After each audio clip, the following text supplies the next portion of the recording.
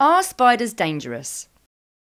Arachnophobia is one of the most common fears amongst humans, not helped by decades of monstrous portrayals of spiders on the big screen and in newspapers. However, as a whole, spiders are probably a lot less dangerous than you think. It is only a very, very small percentage of spider species that can actually be harmful to humans, such as the Sydney funnel web, brown recluse, Brazilian wandering, and the infamous black widow.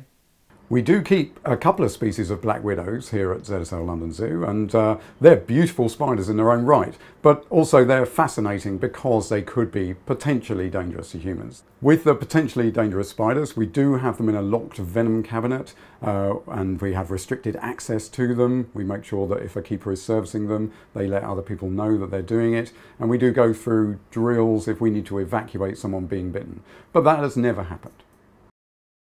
A lot of people are worried about huge spiders like Guerrero here. This lovely, beautiful animal here is a Mexican red-kneed spider, what everybody might call a tarantula or a bird-eating spider.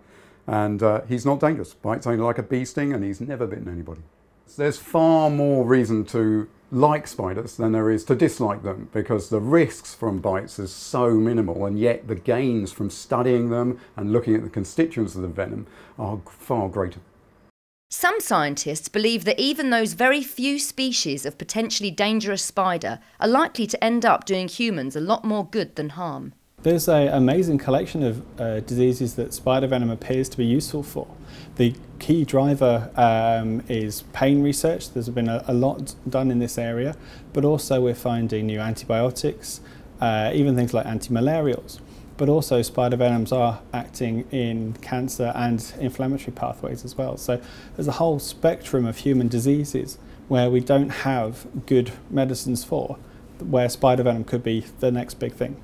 In terms of new spider venom therapeutics, I would think in the next 2 to 3 years we will start seeing them entering into clinical trials, and maybe even sooner than that. There are some new venoms, spider venoms in particular, that have been found recently that act on a key component in pain signalling. It's called NAV1.7, and if you have this mutation, you don't feel pain at all. So that tells us if you can knock out just that one gene, then you should have a nice safe painkiller. And there are some novel tarantula venoms that have been found to actually act in this process already. So I don't think they'll be too far away from clinical work. So next time a tarantula pops up on TV, just remember, spiders aren't that dangerous, and one day they might just save your life.